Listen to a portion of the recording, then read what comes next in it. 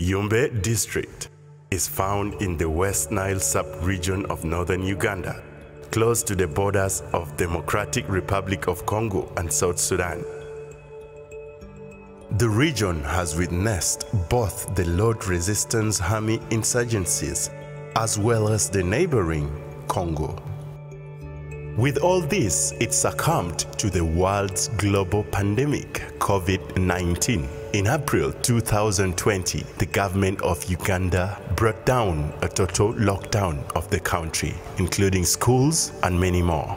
This brought to the attention of one non-governmental organization called NAC, Network for Active Citizens, in partnership with CCCF, Civil Connections Community Foundation, looking into the context that education was the #1 key in Yumbe district. The government's lockdown had affected over 90% of the residents in Yumbe district. NAC came out with a project called ICT for rural education. ICT for rural education, I can say it is an innovation that came in at the right time during this period of COVID-19 pandemic. We know, okay, we entered into a global pandemic thing whereby it all happened like the entire nation was actually shut down. You can talk of schools, talk of churches, talk of place of gathering, and all those other places were all shut down due to COVID-19. Their objectives were to implement and utilize toll-free distributed telephone lines to reach at least 104 primary school candidates with what they call community extension teachers, CETs. Basically, we were using the phones to conduct lessons with the learners. And then we had some cluster sessions.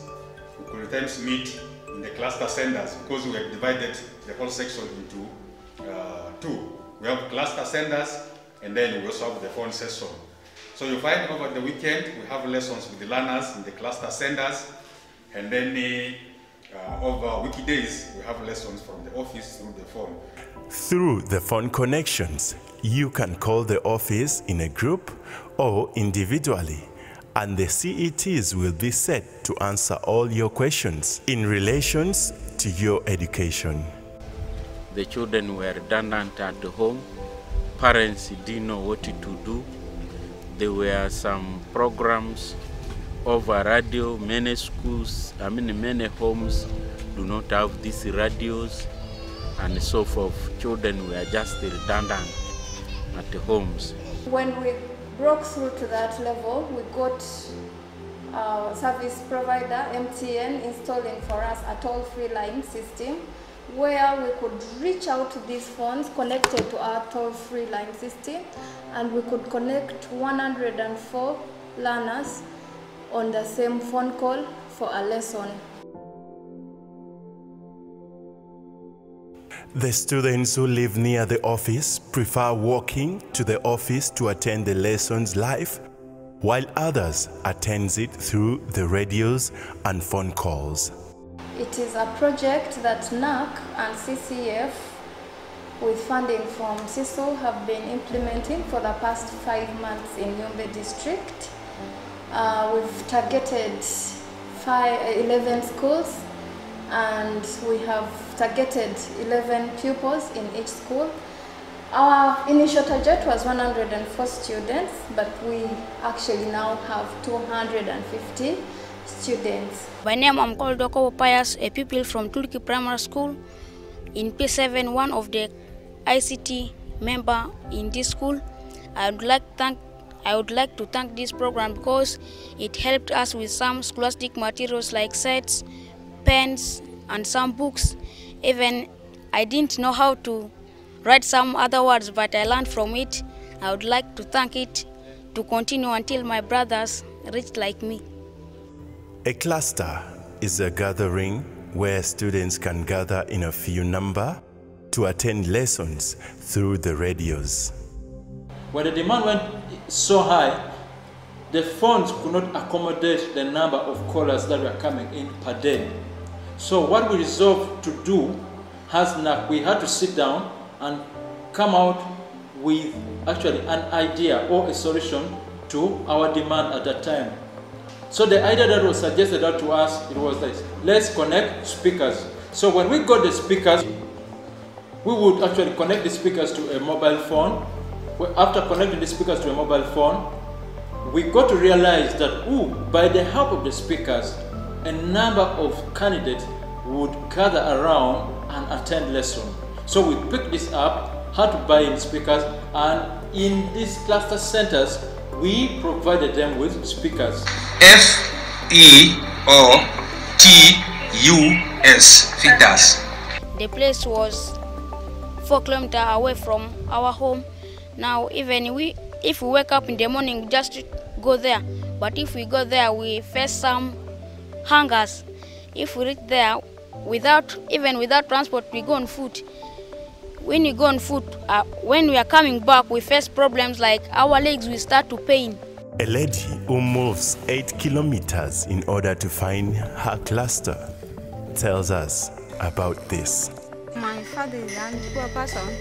There was no phone to use for listening these lessons. So I always go to neighbors.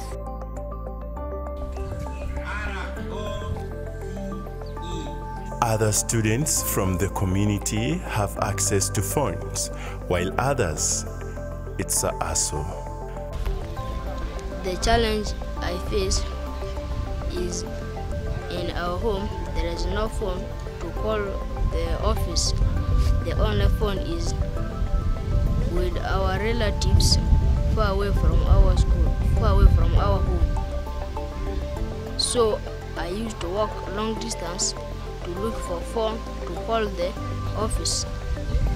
The project has brought about big change to the whole community of Yumbe district. Since then, the community has seen changes and they have hope in ICT for rural education. When the COVID-19 started, we had no way to go to school, but ICT for rural education taught us through mobile phone, and they brought for us books. ICT for rural education has come in. The community has welcomed it. They have actually picked interest. They have loved the project. And they keep coming, checking on us. So it is our humble request and our humble appeal to the founders and the donors, the people who are working with us, who are partnering with us, actually who have made this possible. Thanks so much. And it's our humble prayer that we continue with ICT for rural education, because the reports that we are getting in the field, the reports are amazing. ICT for rural education is now the #1 topic in Yumbe district. And even if it's facing a lot of these challenges, we look forward to take them away. And the only way we can do this is through believing and taking action.